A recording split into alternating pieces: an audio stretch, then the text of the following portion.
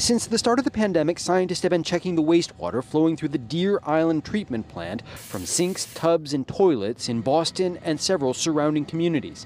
And recently, they noticed a spike. It's increasing quite fast over the past week or so. In fact, Mariana Matus with Biobot, the company doing the testing, says last week the amount of coronavirus found in local wastewater hit its second highest level on record. The current spike that we are seeing in the MWRA data is close to the maximum spike we have seen before. So this is one of the highest levels of virus concentration that we have seen. Until now, Biobot has only been able to check for all variants clumped together. Now, Matus says they have perfected a way to tease out each variant. Basically, processing the wastewater sample and producing the sequencing data takes about 2 to 3 days, plus, like another day of data analysis.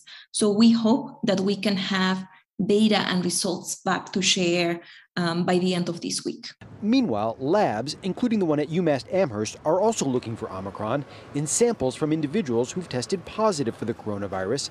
But because that process is labor-intensive and costly, not all positive samples are checked. I'd say there's only a fraction, maybe 5%, maybe 15% of positives for which we know the variant.